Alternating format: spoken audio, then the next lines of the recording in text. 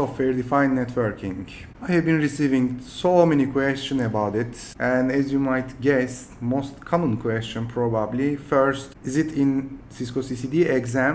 The answer is yes, it's in the Cisco CCDE written. Currently, evolving technologies, 10% of the CCDE written exam, evolving technologies, and SDN is part of the evolving technologies. At least Cisco thinks in that way. And will it be in the Cisco practical, CCDE practical exam?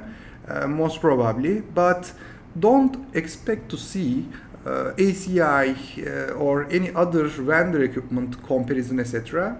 High level overview, how SDN works, what would be the alternatives, which kind of things it can solve, what would be the business drivers. So you should understand from architectural point of view, design point of view. What about for yourself? Okay, you are working in the maybe enterprise service provider, in mobile operator. Should you learn SDN? Should you start? What you should do? And definitely guys, SDN is coming. Why I am saying is coming? You can say, no, it's already there. It is already there, but for the probably hyperscales, giants, very large service providers maybe, but it will be mainstream. So, but what you should do? Should I learn Python and would it be enough? Definitely no.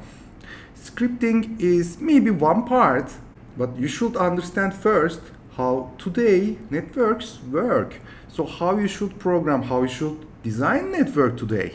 Because SDN will not probably be revolution, but it will be evolution. So we have been using SDN mechanism, SDN technologies for different architectures, but now it's buzzword. Yes, definitely there are many business drivers in enterprise network, in data center, in service provider networks, and definitely you should understand. Start by understanding what SDN can bring to your company, to your business. If you are working in enterprise, what would be the business driver? Which kind of solution SDN can bring to your business? Or if you are in the service provider, are you doing traffic engineering, for example? SDN can bring centralized control and global view and path computation, all those things. This is good, but are you doing it? Of course, not only centralized control, but other benefits as well. Understand them first. Start with the business drivers today, and then understand architectures.